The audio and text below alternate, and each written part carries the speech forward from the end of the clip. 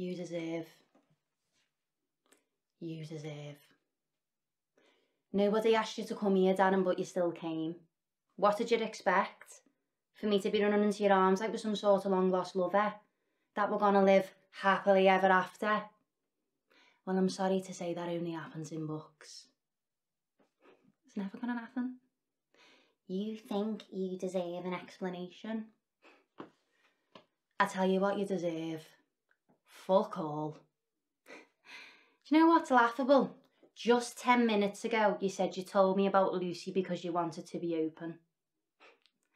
What a joke. You couldn't find that honesty when we were together, so why would you think it'd be any different now? Who's asking?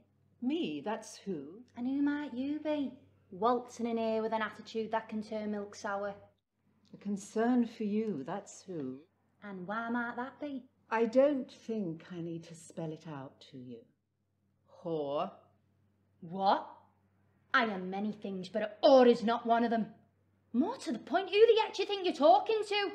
You're lucky.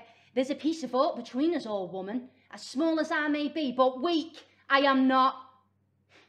It's my family with the money, not his. So he's told you then? About the baby? He's buying me and our baby a house. He loves me. Look at what he bought me.